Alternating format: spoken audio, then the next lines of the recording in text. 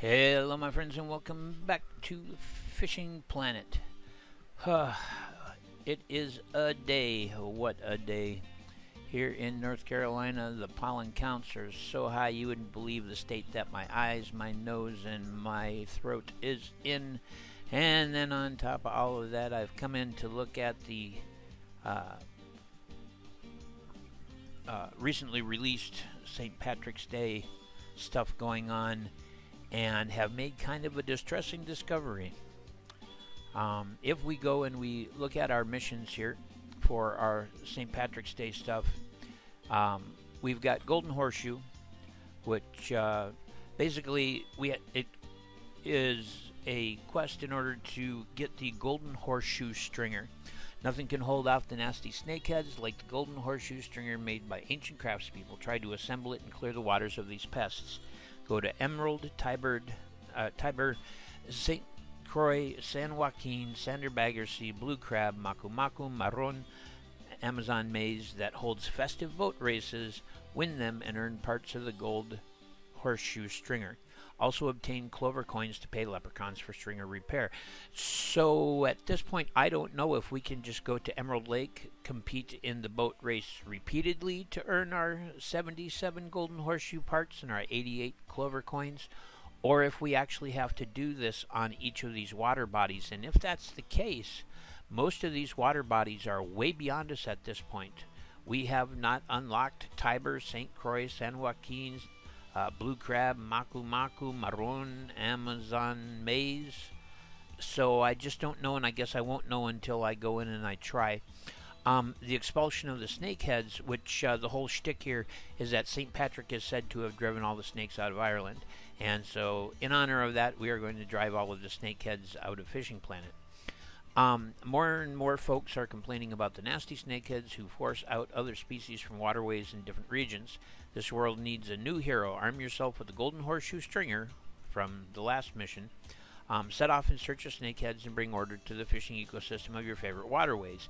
And then again, it lists a bunch of waterways, and many of them are waterways we have not yet unlocked at level 16.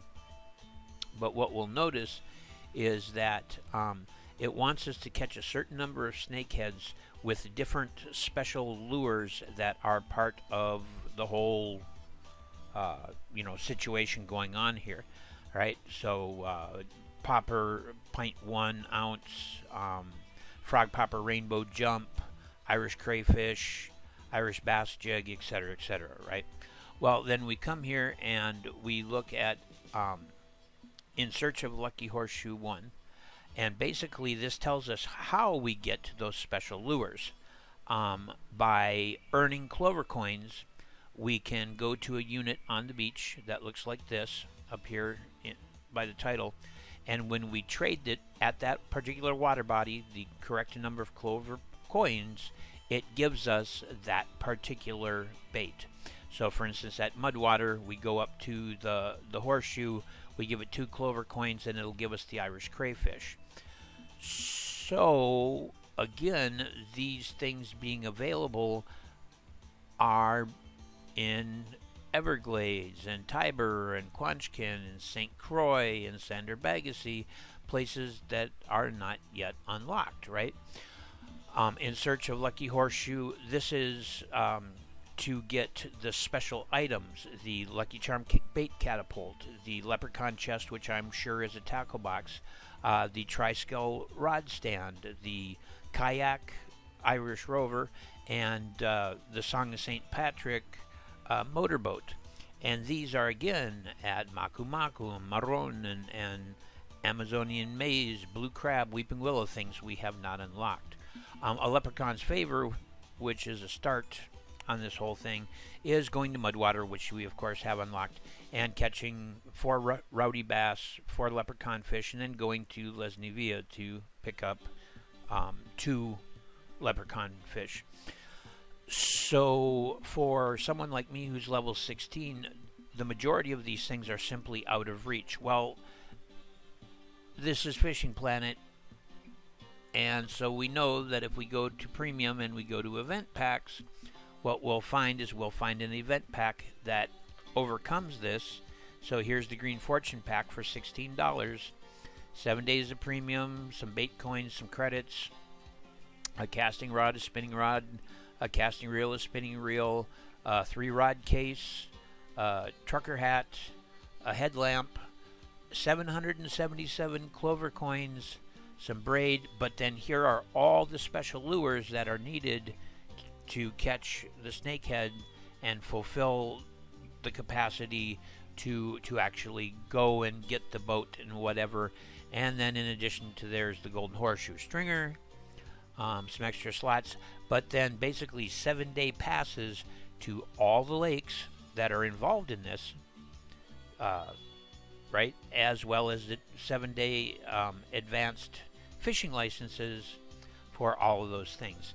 And so unless I am sorely mistaken here, have misconstrued something, what the situation basically is that I need to have either invested like 400 hours into the game to have gotten to the point where I can unlock Blue Crab Island, you know, and Tiber River at level 20.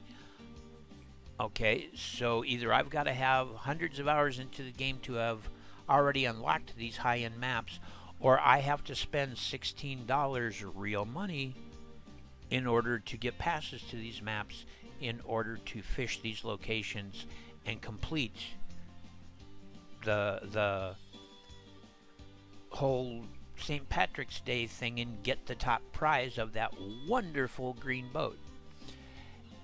And that chaps my behind. I find that very disappointing that there's not an equity between the various aspects of the player base here. Alright?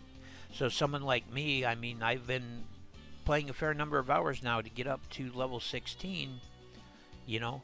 I've earned 21,000 in bucks, and I've got 11 gold coins left over after, you know, buying a few bits and bobs and things like our tackle box. But ultimately, if I'm playing a true no cash playthrough, this is all beyond my reach. I'm sure it will have us complete the Mudwater thing and then maybe jump to the Neherrin River for something because we see the Shamrock marker there.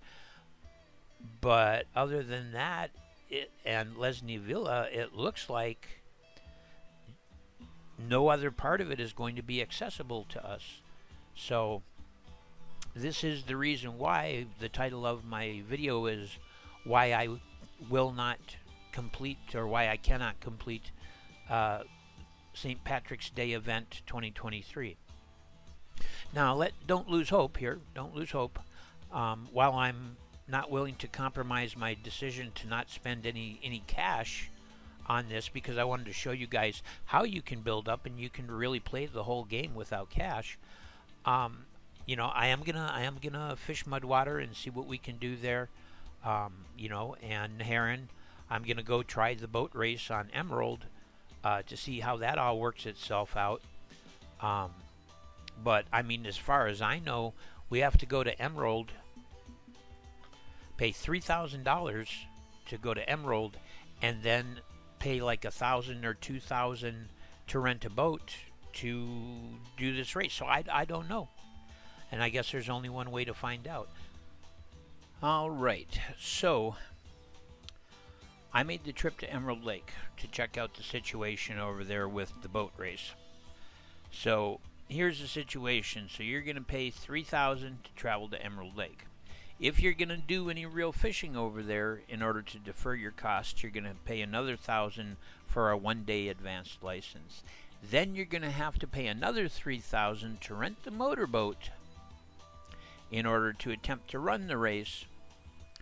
And then on top of that, in order to get to the pot of gold that should be on each one of these maps, you have to have a boat. There's no way for you to walk over to the pot of gold. So one way or another, whether it's the kayak and you just go over and get the pot of gold, or you get the motorboat and actually attempt to run the race, you're talking $6,000 to $7,000 just to go and do this. And then you can attempt the race once an hour. So, gotta say, it's just further indication that the way they've set this up this time is just not my thing, not my cup of tea. So I'm sorry to have had you come to watch a video that basically is nothing but me discussing why I think they dropped the ball on this particular event. But in our next video, I will be going to the Mudwater and attempting at least the first level of this stuff, you know, catching the rowdy bass and the leprechaun fish at Mudwater and at Les Nivila. And Les Nivila, I need to catch a couple of fish to complete one of the Les Nivila missions anyway, so it's worth going there. But hope you're not too disappointed with this video, but I'll see you guys in the next one.